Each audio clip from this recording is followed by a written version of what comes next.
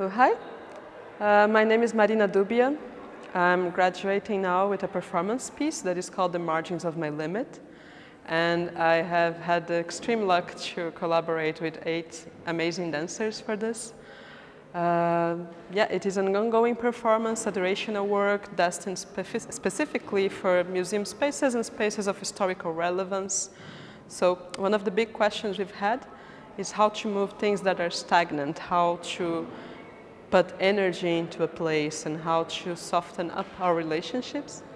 What my team, I guess, these wonderful people are doing right now is just a tiny piece or a tiny taste of what the full material is.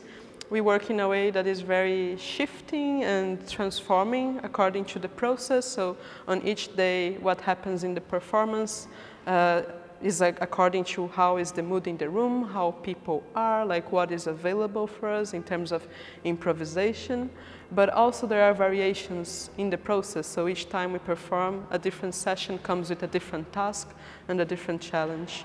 We have very much worked like this for the past 7 months, more or less. So it's a very sensitive work, I hope, and also a work that I hope will contaminate and spread around and have the guests also excited about it as we are. Yeah, I think those are the words that I have. Thank you so much.